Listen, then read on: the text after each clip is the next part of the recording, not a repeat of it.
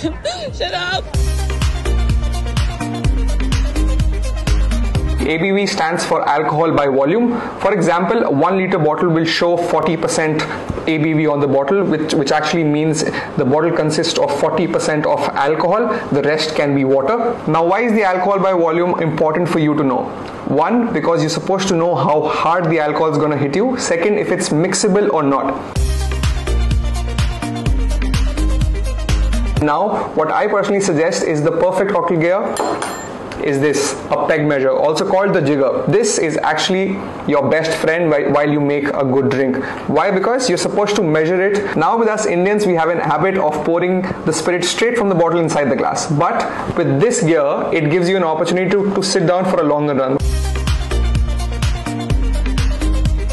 While you're drinking, don't focus on oily and fatty food. That's actually the enemy of alcohol. But I know it sounds delicious. Do you know there's a reason why all the bars have salted peanuts as a snack? Why? Because it makes you more thirsty and you end up ordering more alcohol. What you can focus on is have grilled chicken, maybe some grilled vegetables, some boiled eggs, have some peanuts but not salted. With all that fatty food and rich oily food around, this will make you feel more bloated and put more pressure on the liver, and that's how your alcohol will not break down, and we all know the next stage is getting intoxicated. What is actually suggested is to focus on carbs, proteins and a bit of roughages. Why? Because that actually helps break the alcohol and helps you be in your senses for a longer time. Next point now for you to have a better experience is stay hydrated.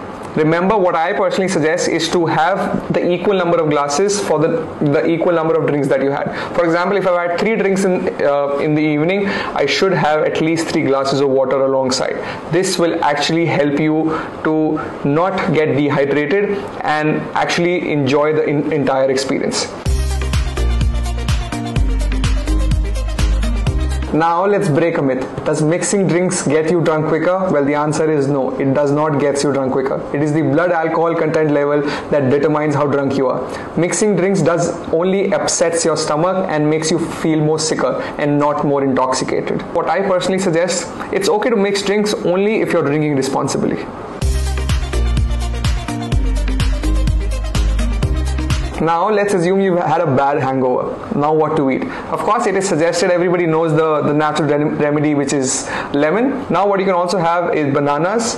Papaya is great. Oats, juices, something which is rich in vitamin C, and also carbs. Focus on carbs because they give you instant energy. Now for a lot of people, they also think coffee can actually help them get away from hangover, but that is actually not the case. Coffee actually dehydrates your body and you should actually stay away from it after you had a heavy drinking night.